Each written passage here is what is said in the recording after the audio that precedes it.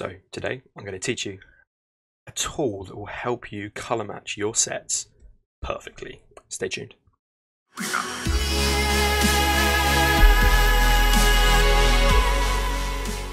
So I have a lot of people ask me on my Instagram when I do my live edits and stuff like that, what is this acid tripping looking layer that you put on your images? Just why? Why do you do it? Well, it helps to color match. That's all it is. It's seeing the tones a lot more vibrant, so you can really tweak them quite quickly and quite easily, instead of looking at the image in the natural colors and being like, that's sort of close, that'll do. But this way you can really see what tonality is in your highlights, what's in your shadows, what's in your midtones. So you can really go in and just tweak it that tiny bit. Perfect. So every time you match up a set, it will be 100%. Even if you just want a grade 1 image, and you can use this if you want greens in your shadows, you can do it with this, so you can see when it's green and when it just looks right. Let's just get into it. Okay, so here you can see two Lambo images graded nicely together. Cool. Right, sweet. So this is what I'm going to show you. This right here is that acid looking layer. The people are always asking me what I'm doing with it. So you can see in your shadows, in your mids, in your highlights. So if I turn this off, you can clearly see there is a lot of pink in my highlights. There's blue in my highlights as well. And there's orange. Turn that off. Yeah, you might be able to be like, okay, your highlights are a little bit white. There might be a bit of yellow where you can see it on the cement. But this way you can clearly see what colors are where and how you can match them into your set. I do composites. I do composites. So I usually take an image of a car somewhere and then put it onto another background somewhere else. That's no good for color temperature, colors, anything like that. So this is where this comes in so handy. So you can see what color your background is, what color your foreground is, and you can seamlessly merge them together. So, okay, how you make this, it's actually really easy. So what you want to do is bring up a new layer. This is where into layer, new layer. Then you want to put your mode to overlay. And you want to fill this with 50% gray. This will be your gray layer. Now you're looking, well, why isn't it there? Why can't I see it? Because it's overlay. If you check it to normal, you can see it's just a gray layer, 50% gray. This is another really good way to dodge and burn as well, so you don't do it destructively, but that's for another video. So now we'll turn this layer style onto luminosity and sort of see the image come through. And then if we double that up with a hue and saturations layer, come down here, go to hue and saturations, and click that and it'll bring one up, but I usually come up into my adjustments panel. Get your hue and saturation. Great speaking, Alex. And you want to bump this all the way to 100%. Then you want to click both of these, hold command, click both of these, drag them into a folder, and name it. Always name your layers, kids. Here you can see your guide is now on there. I've done the exact same on here. I'll chuck my guide in. I'll chuck these into not needed, because we can do it again. Turn this off. So now you can clearly see these two images do not match. Turn off these guides so you can see. At first glance you think they match. Yeah, cool. Pretty close, but see there's a different color in your shadows. Your highlights, there's a bit too much yellow in it, but over here you've got a lot of blue.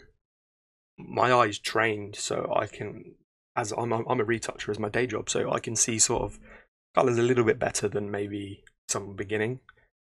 beginning. What am I saying? Someone who's starting out with retouching, Photoshop, this sort of stuff. So this is where the guide again comes in handy. So if I turn this on, you can see your blues, your pinks, your reds, your oranges, all up in here. If I come onto this one and I'll turn my guide on, it matches to a point. It's close, but we can do fine tweaking to get it pretty nice. So we've got a little bit of blue, we've got a little bit of pink, and we've got a ton of red and orange. Whereas on this one, you've got the reflection of the car, so we want to get more of that nice green reflection in this reflection here because there's just too much red. There's a lot of red, but over here it's green, yellows, and oranges. So the best way to color correct through my personal preference, come up into your adjustments, selective color. You can literally turn white into any color you want with selective color once you practice it and you get used to it, that sort of thing. So again, you can come down here and then we smack through selective color if I can find it, because I never use this. There we go, right at the bottom. Okay, so we can see our colors: oranges, your reds, your yellows, your blues, blah blah blah blah. Go into our red channel and add in, even moving that cyan, you can see the colors are moving. Obviously you want to look at another image or you're first in your set, that sort of thing. So you can see oranges and your reds on the left. So we want to add in oranges and reds on the left. It's a tongue twister. Okay, so we're going to add in some cyan to do that, to counteract. Drag, there you go, look at that. If you drag down your magenta, you're going to pop in some orange and yellows. Seeing that, it's changing it quite a bit. Just keep it a little bit because they're real light. Shut the guy back on. To yellows. What you want to do is go through your channels, play around with it, see what affects what, and you'll soon pick up. When you see blue, you're like, oh sweet, I have to change my green channel. So there you go, you can see the reflection that's really starting to pop out now. As on the left, you can see it's really popping out. I want to check it if it still looks good. You can see the greens right in the reflection really popping now, just like in this one that's really popping. Take that out, see your greens on the floor, they're really popping out. They're really popping out here now. We're getting there. It's just a really quick way of doing it. Obviously this is quite slow because I'm showing, but you get the hang of it. So there we go. Just go through colors because you know what colors are in there because you can see them. They're really vibrant and bright. Go into our cyans.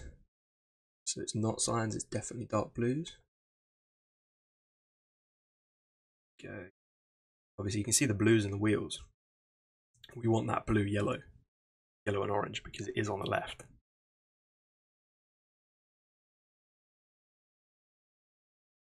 Go through, change that.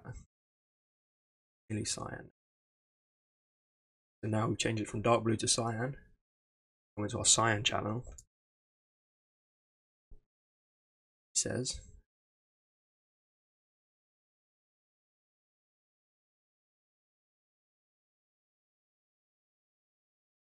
Okay, we'll come over to this one.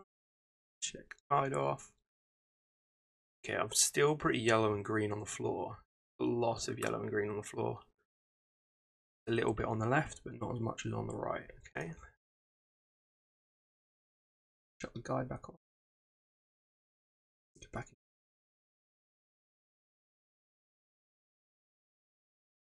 Cyan into it. We'll cut the green out. Just want magentas. Let's chuck this guide on so I can see it again. Bear in mind you can use hue and saturation as well if you need to. If you're more comfortable with that, you may not get a really fine tweak colours, but you can get a ballpark figure. Just turn this guide off to see. Yep, sweet. Just need to work on the green a little bit to match the color of the car in, because that is key, because the client really needs that nice crisp color that they want to get out, especially with this AMG color, the AMG green. You need it to be on point for the client. Come into greens, change them a bit. Magenta to bring down the highlights. Yellows in to pop it out a little bit more. Add a bit of black, because on the left it is quite dark, it is a bit moody. Grab that down. You can change the hue of the green with the cyans.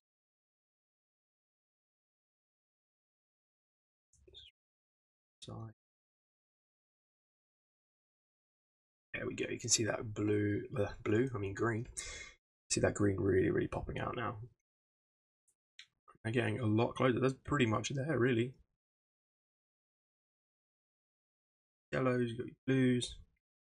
So if you turn this off, both.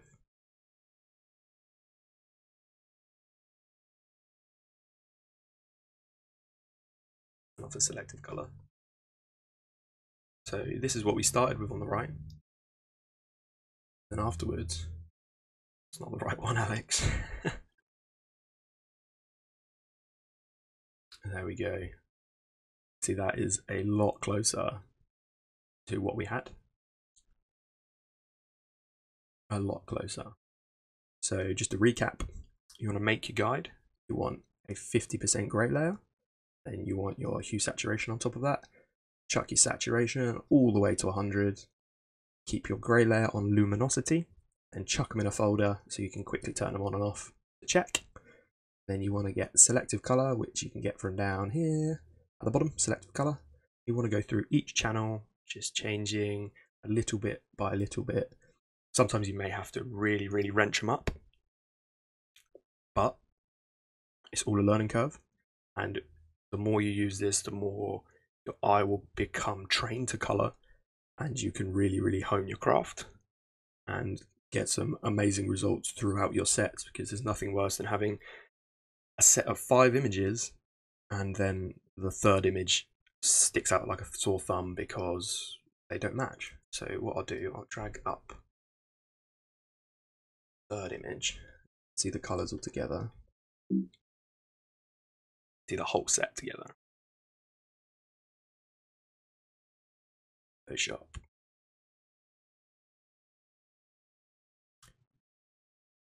I'll insert a meme here or something. Really long. Everyone loves memes. Pepe meme, maybe? SpongeBob meme?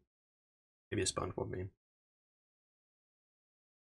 There we go. Okay. Sweet. This is another very handy thing when you're grading. If you come up to here and go window arrange, have all your images up on one screen, you can see all the colors together. This out. Bring this out. This out. See all of your images together. Chuck on all your guides. Yes, it may look like you're editing on acid, but it's all good. So again, you can see your blues, your pinks, your yellows, your reds, and it all sits consistently. So your greens are all matching, your blues are all matching. So you can really use this to match in really nice colors and help you grade that a little bit better. So I do hope this helped with your grading. I know a lot of people struggle with the grading side, and grading is so powerful in an image. So if you do use this, drop me a message on Instagram or a comment at the bottom. I'll leave all the links below. I really do hope this helped. Subscribe for more, because I will be doing these weekly. Really need to get back on that grind. So yeah, over and out from me, and I'll see you on Instagram.